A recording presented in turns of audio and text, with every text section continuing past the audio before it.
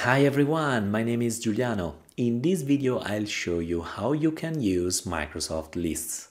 But before to jump in, as always hit the subscribe button and ring the bell to stay tuned with my next videos. Microsoft Lists are the evolution of SharePoint lists. There are a lot of new capabilities available. For instance, you can have now the list in full screen mode. You can quick edit the list with new capability, and you can also start from a template. So you don't need every time to recreate from scratch a new list, but you can reuse something that it's already available. There are several templates like issue trackers, onboarding, and so on. But enough talk, let's jump on my PC and I'll show you how it works, this application. Let's go. Here I am on my Microsoft 365 tenant. Let's start to run Microsoft Lists. In order to do that, you have to click on the app launcher, the icon with the waffle icon, and then you will find Lists. Clicking on it, this will open the application. Before to jump in every capability, I want to clarify the URL of this application. So as you can see, if I remove this portion of the URL and I refresh the page, we are on my OneDrive space. If I change now the name of this page in Lists, we are on the Microsoft Lists application. This because you have two options when you create a new list. You can store the list on your OneDrive space, or you can store the list in a SharePoint site where you have access.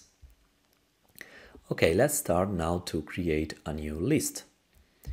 Clicking on the new list button, you have three options here available. You can start from a blank list, you can start from an Excel file, or you can restart from an existing list.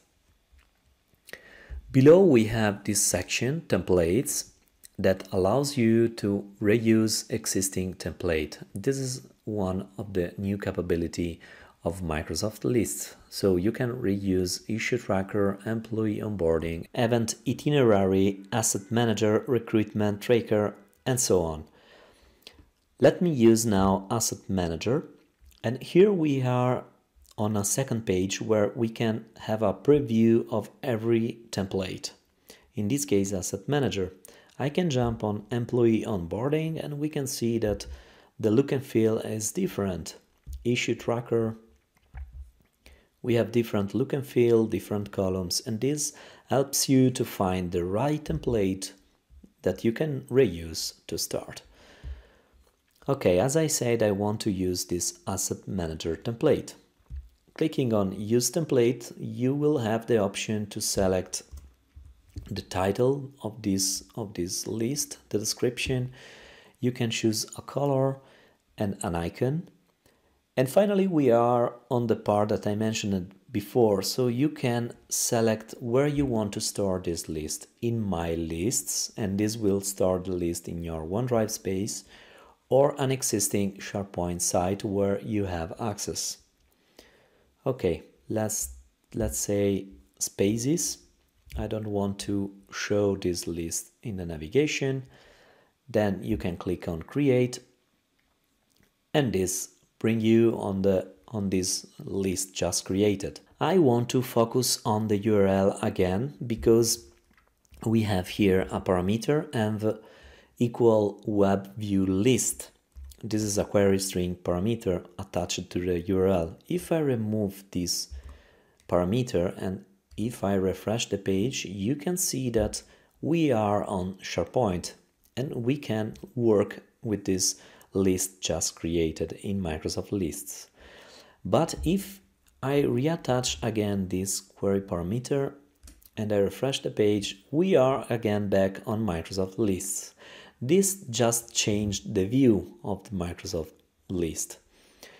You can work directly from SharePoint or Microsoft Lists. The capabilities are the same.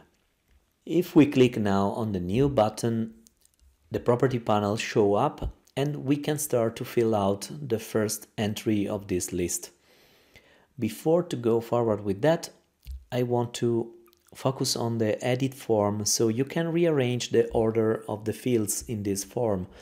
So you can also decide to, for example, hide the serial number on this property panel, and you can move order like third fields.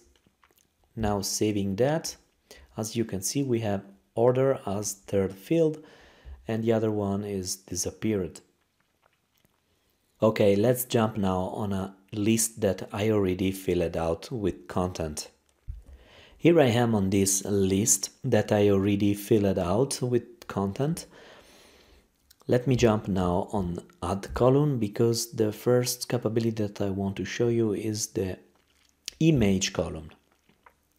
Adding this column allows me to have a thumbnail in the list. Let's type in thumbnail. Description, it's not important. Let's save this column. Now if I edit this column by clicking on the right button, this will open always the property panel. Scrolling down, I have this new field available. Add an image. I can select this image, open, save, and now I have this thumbnail available. In fact, if I reopen again this item in the list, we can see that the thumbnail is now available. There is also the ability to comment this item, so I can type in something.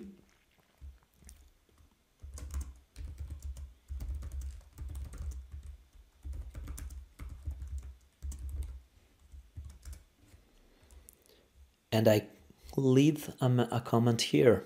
So if I close now this comment panel, we can see that the new icon is available here.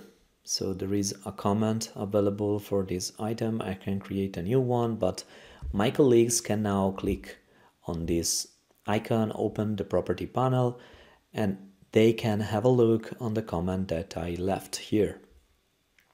Let me close this panel. Another great capability is the ability to change the layout of this list.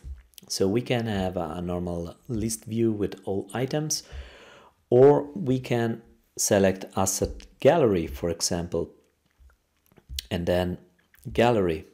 So we have a card view of this list, which is great. And again, what I can do here is click on format current view.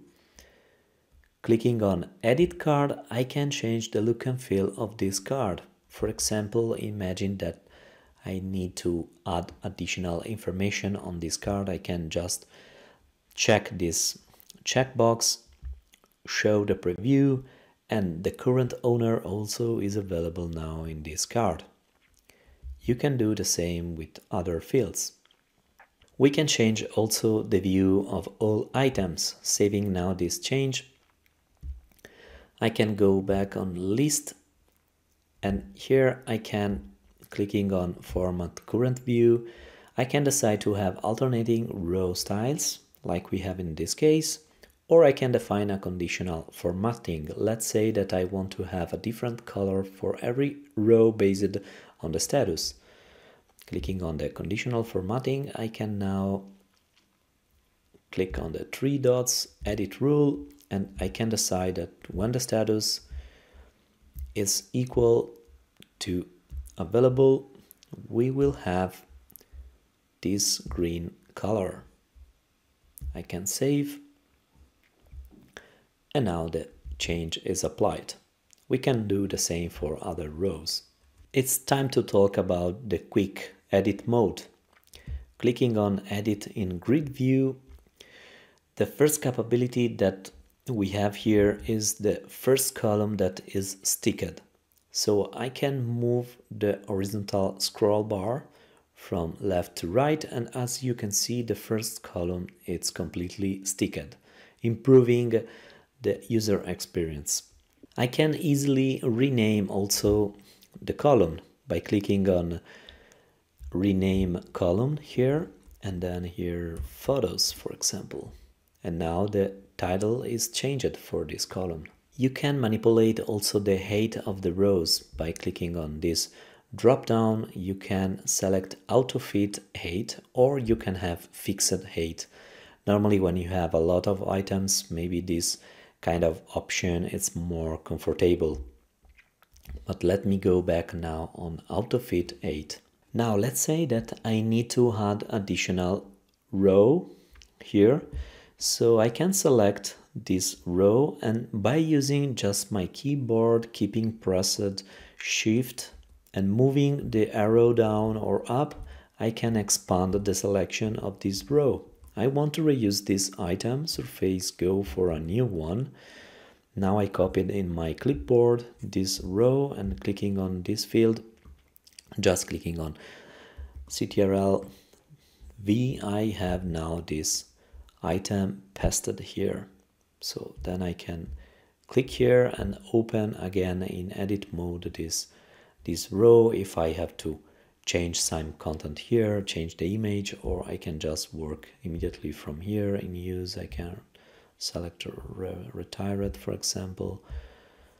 Then I can go exit from the edit mode, and this new row is just created. Microsoft Lists will be available soon also for Android and iOS. Alright, that was a quick tutorial how you can use Microsoft Lists. If you enjoyed the video, please give a thumbs up and subscribe to my channel to stay tuned with my next videos. If you want to see me cover any other topics in the future, put a comment down below, I read them all, and this is also how I build my to-do list. Okay, I hope to see you next time. Bye.